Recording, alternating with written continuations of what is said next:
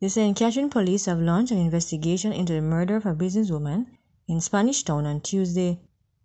Dead is Opal Bennett, a 40-year-old bartender of Carlet Road, Spanish Town in St. Catherine.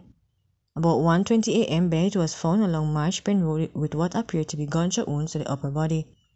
She was transported to Spanish Town Hospital where she succumbed to her injuries. No motive has been established in the matter. A taxi driver was shot while sitting at a shop along the Sandy Bay Main Road in Hanover on Monday evening. The deceased has been identified as 37-year-old Jermaine Hunter, otherwise called Richie, a resident of Ballgown in Montpelier in the parish. Information reaching Observer Online indicate at about 6:50 p.m.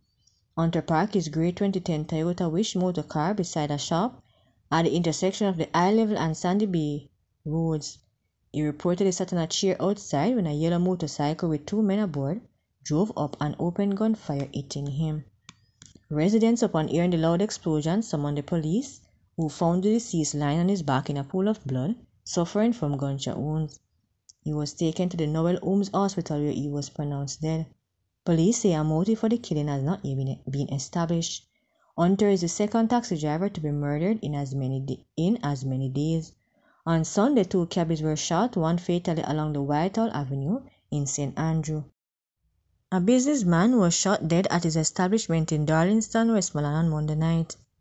He has been identified as 36-year-old Dwayne Kinglock. Reports from the police are that Kinglock was inside his shop when he was pounced upon by two armed men with handguns, who opened gunfire at him before making their escape on foot in the community. Observer Online understand that 17 9mm spent casing were retrieved from the scene. The police were summoned, and upon their arrival they discovered Kinglock lying on his back inside the shop on a refrigerator.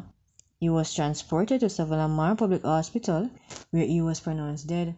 Investigations are ongoing.